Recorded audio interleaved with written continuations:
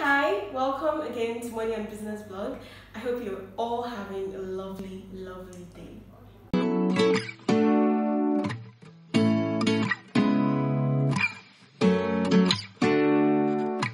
So today's video is for people who have a fluctuating income and they want to learn how to create a steady savings plan. By fluctuating, I mean you don't have a fixed salary, you don't work a 9 to 5, you work on your own for yourself. You could be a freelancer, a young creative, a model. You know, this month you're making 50,000 naira, you're unsure where the next job is going to come from, or even if you know what the next job will be, you don't know how much. So in that case, how do you save? That's what I'm here to help you with. But first, note that this video is part 2 of a 5-part video series. The first video was on how to save if you earn a low income, so make sure to check that out. The video is in the description box below, and also make sure you're subscribed to my channel so that you won't miss out on more interesting videos like this. If you earn a fluctuating income, your approach to savings has to be completely different from your 9 to 5 counterparts. When you're working a 9 to 5, you're guaranteed a salary at the end of the month. But when you're working on your own for yourself, then things are a bit unsure, especially when you're still starting out. But one thing is certain, money might not come in, but money will always go out, and you need to make sure that you always have money in the bank. The first thing you need to do is to track your expenses. That is always the first step to saving. You need to know what you're spending your money on and where your money is going to. I do not recommend that you track your expenses manually. You have to use an expense tracking app. And don't worry about that. If you check the description box below, I have a link to my IGTV where I've explored different expense tracking apps and I've picked the best one. So just watch that IGTV video. It's very interesting, very knowledgeable, and you get all the information that you need to track your expenses. Now, when tracking your expenses, you need to be able to differentiate between your necessary expenses and your enjoyment expenses. I'm going to be calling it lao because yeah, so throughout the duration of this video, I'm going to be calling it your lao expenses. Anyway, what are your necessary expenses? Food, transportation, things like NEPA bill, repairs in the house, your security bills, your water bills. Now let's say I've tracked my expenses for 2 months, and I know that on average I spend 100,000 naira a month, and in that 100,000 naira, this is just an example, 70,000 naira is for my necessary expenses and 30,000 naira is for my lao expenses. 70 times 6 is 420,000 naira. At every given time, I should have 420,000 naira in my savings account, so that if I have a protracted period, a long period where I'm not getting any jobs, I will just keep withdrawing the 70,000 naira every month, you know, and I'll be cool. I won't be desperate, because when you're desperate, you start making a lot of bad decisions. But if you already have like your emergency savings somewhere, then if you're having like a shortage of jobs, you won't be desperate because you still have money to take care of yourself. So let me give you an example now. Like, this is Corona period. Imagine people that are event planners, models, ushers, even photographers. Like, throughout that April and May, they could have had periods where they were just practically at home doing nothing. You know, there's no jobs because people are not moving, or maybe you're a travel agent or something. I work in the travel industry and I know how bad it was affected, and I know there's some people that, at least I had a salary, but I know there's some people that are independent travel agents or freelance travel agents, and they would have had like 2 months of zero money coming in. Imagine if they had no savings. It's just, I can't even imagine how they would have survived. They would have racked up a lot of debt during this period. So don't scream, oh, Anne is telling me to save 6 months worth of expenses. It's too much. It's not too much. It's very necessary. And just stay with me. I'm going to share with you some tips on how you can build up your emergency savings to that level. If the amount of money you make per job is not certain, and the frequency with which you get jobs is equally uncertain, then your best approach to saving should be the fixed percentage approach. This means deciding on a percentage to save from every single paycheck. So if you get a job of 50,000 naira, you save that percentage. If you get a job of 1 million naira, you save that percentage. The end goal is to always have that 6 months of expenses saved up, as well as money saved up for other things, because you're not just saving to spend, you're not just saving for emergencies, you're also saving to invest in yourself, to make financial investments, to make expensive purchases and the likes. Anyway, I recommend 40% to 60%. Yes, that's high, because like I said, you're unsure what your next job will be worth, and you're unsure when the next job is going to come. So you need to save as much as possible, so that if you have if you stay a long period without work, you would not go hungry. I'm a salary earner. I save 50% of my salary.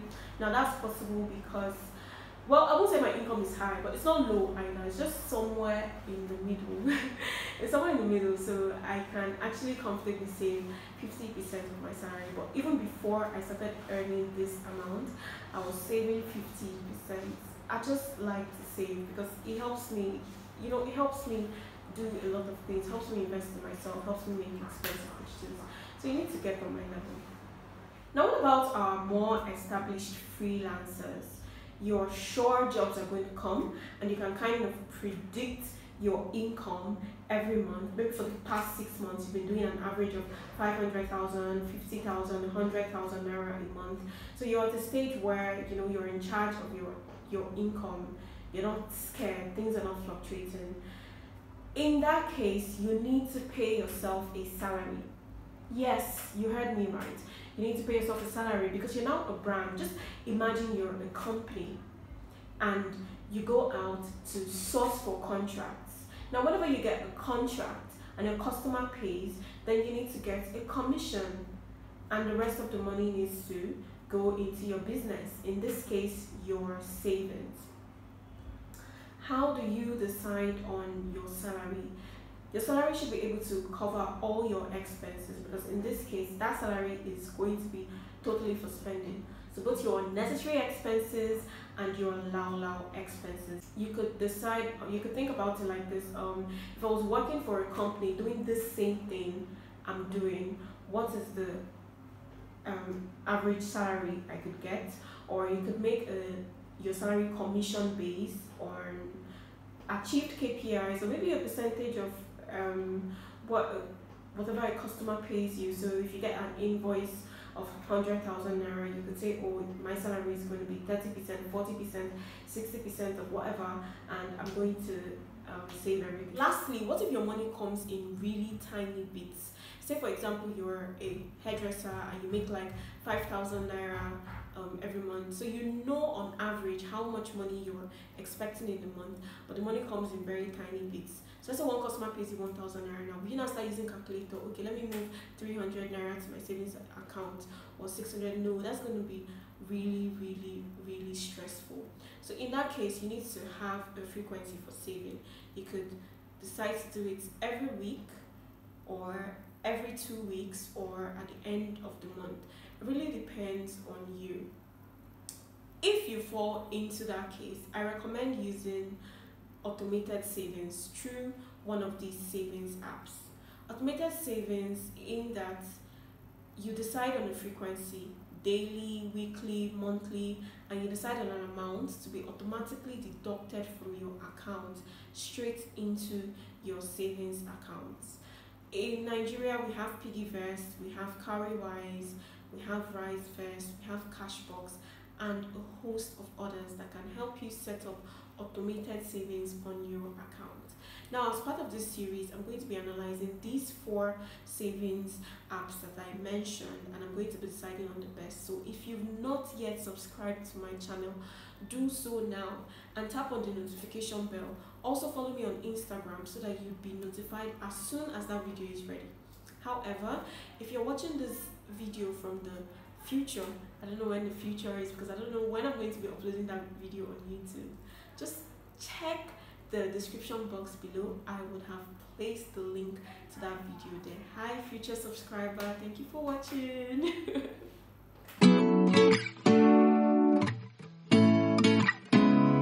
As retirement? Do you have health insurance?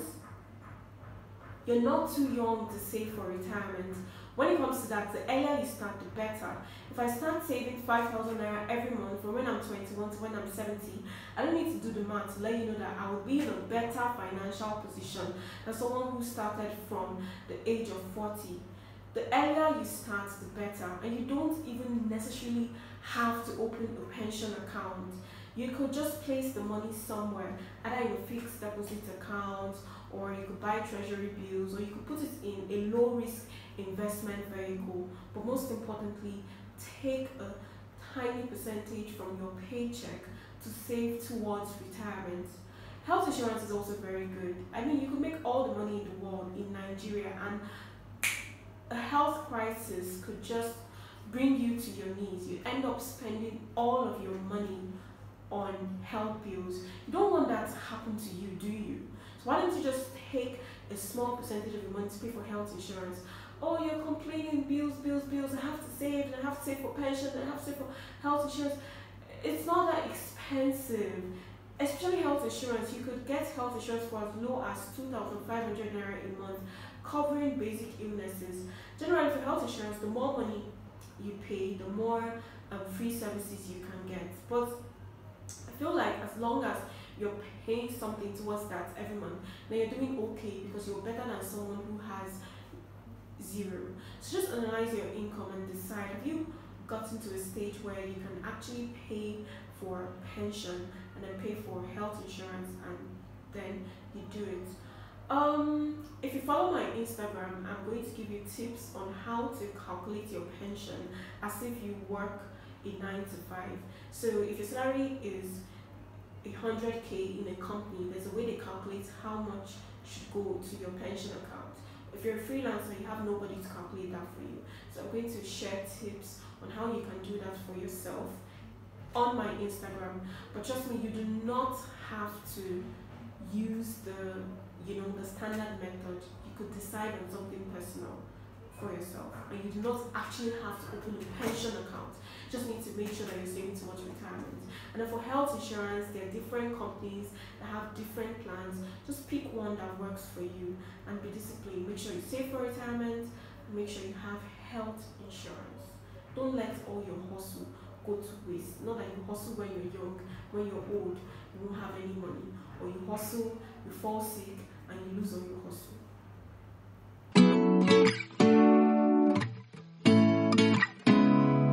I know that I've spoken a lot about emergency savings, but that is not the only thing you should save for.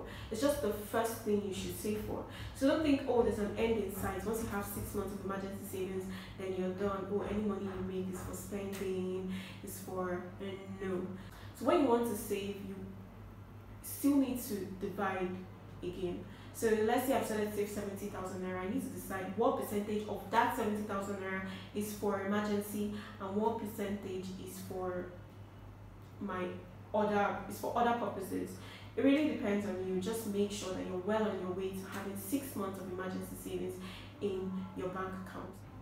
No matter how much money you're making, never be content. You can always make more.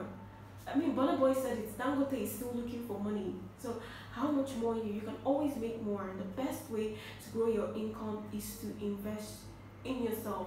Investing in yourself will give you more returns than any financial instrument will. And this is what people don't understand. They're ready to buy the latest phone, they're ready to buy the latest gadget. Once you tell them to pay for something that will benefit their life, oh, I don't have money, you start hearing lots of excuses. Why? When you're making the money, you will spend it, and the more money you make, the more money you have to save. Someone who is earning 1 million naira would save a lot more than someone who is earning 200k or 100,000 naira. At every point, ask yourself, am I investing in myself? Am I doing things that will grow my income? This is the end of my video. I've run out of things to say. Please, at this point, if you're not subscribed to my channel, why are you doing this? Why are you a hater? Support your girl. And also, if you really like this video, or you learned something, or you have feedback for me, just tell me in the comments below. I really want a lot of engagement. Tell me areas I can improve on, or areas in this video that you really liked. Also follow me on Instagram. I put out a lot of content on Instagram. I'm trying to build a community of young people who want to manage their finances better and grow their business, and I'm sure that you want to be a part of that too. Till next time, have a lovely day. I'll see you on my channel. Yes, I have placed a hex on this video. You're definitely going to be back here. Bye.